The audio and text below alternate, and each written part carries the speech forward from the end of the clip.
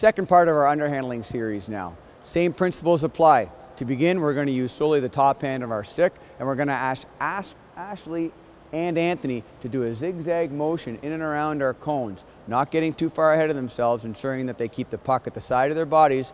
Very important. They need to use their wrists to cup the puck using the blade of their stick to ensure that it does not roll off as they come around.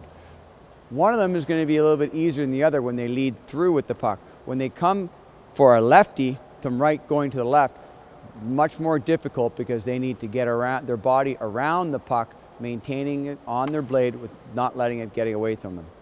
Principle behind this, same thing. We're going to have the puck on our forehand in the offensive zone, maintaining our ability to either pass or shoot the puck on our forehand. Now we're going to see it in action. Go ahead, Ashley. Watch as she comes through. She's cupping the puck the entire time, allowing her body to get around. Same thing with Anthony. He comes in, make sure the puck at the side of his body, cupping pucks, putting it in a good position, allowing him to come through each and every turn. Great job, gang.